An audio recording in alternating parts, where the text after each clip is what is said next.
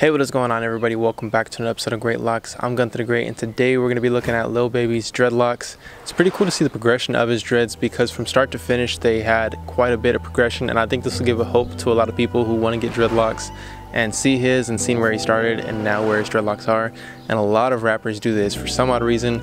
They'll start out with some like nappy looking dreadlocks, and I'm just putting it that way just because that's kind of how it looks, and it's just more of a like freeform kind of style. There's nothing wrong with freeforms. One of my favorite styles of dreadlocks is freeform dreadlocks. He kind of started out with a freeform style of dreadlocks, or a sponge rub or a towel rub style of dreadlocks, and then now we see him with super maintained dreadlocks, and it almost looks like he was doing some interlocking, but we'll take a look a little closer and see with some of his newer photos. But we'll start a little bit further back with an older photo. So right here, it looks very sponge rubby or towel rubby, and what I mean by that is he used most likely a towel rub or a sponge rub method, but then again he could have also started out with just free forming his hair. Hair with his hair type, it naturally will form that way.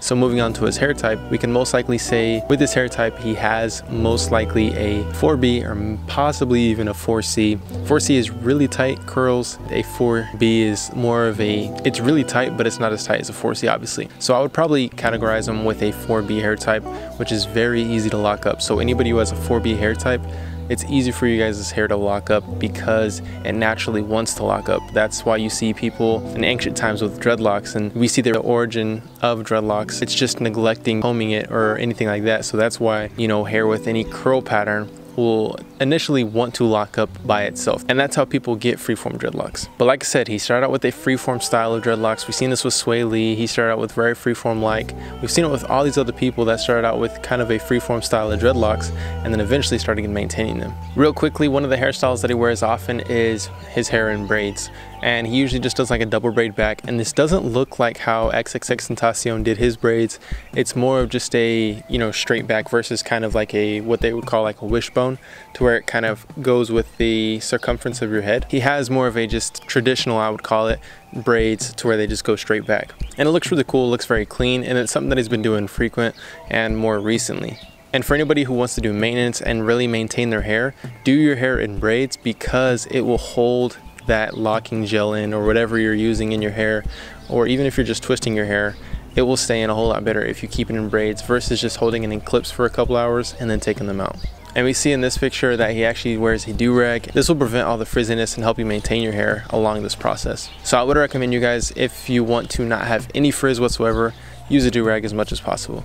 Now, like I was saying, he's been going from freeform dreadlocks all the way into very maintained dreadlocks. Even with his hair being maintained, you can still see how they try to form his hair into a maintained look, with the tips and the kind of the lengths of them being a little more rugged. But we see the roots very maintained. Now, believe it or not, I was gonna do a review on Lil Baby not too long ago, maybe a month or two ago, and then I seen his dreadlocks and I'm like, they don't really look that good. But then I seen him a couple days ago, and then I was like, dang, his dreadlocks are actually turning out very well. You know, they're maturing very well, and they've grown quite a bit just because he has been maintaining it, and you can actually see the length on them. So looking at his dreadlocks now, you can see that his hair is just looking really nice, very maintained, and it's going to be really cool to see where his hair goes in the future, because he does have a high top fade, and we see this so often. Like, so many people have a high top fade of dreadlocks, especially in the rap community. So in this photo, this is probably the best photo of his dreadlocks because you can see the length of them. You can obviously see some of the maintenance work that they did in them. I'm sure they did a bunch of crochet hooking and retwisting just to get his hair to form correctly after free-forming for so long.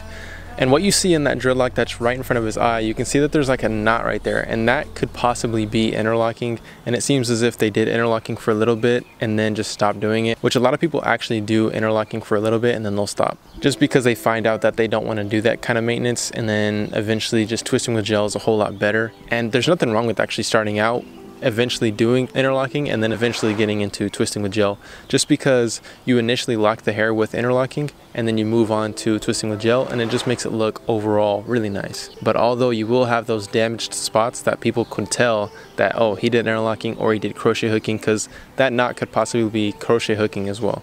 But as far as what I'm seeing right now, they're putting in a lot of work to his hair and making it look really nice. And to be honest, based on the look of his dreadlocks and how they're kind of really thick at the lengths and then they skinny up at the roots, because of course it's going to skinny up at the roots when you do a retwist, but with this, it does seem as if he had to really just tear them apart, like how I did the maintenance on Diddy's hair when I had to literally just pull his hair apart to separate it and actually maintain his dreadlocks. I feel like that's what they had to do with his hair. And to prevent that from happening, to ever getting to that point to where you had to maintain it that much to where you had to literally just like tear the hair apart. Just keep on maintaining your hair, keep on using locking gel, which leads me on to the product of the day, which I'm gonna say is two products actually.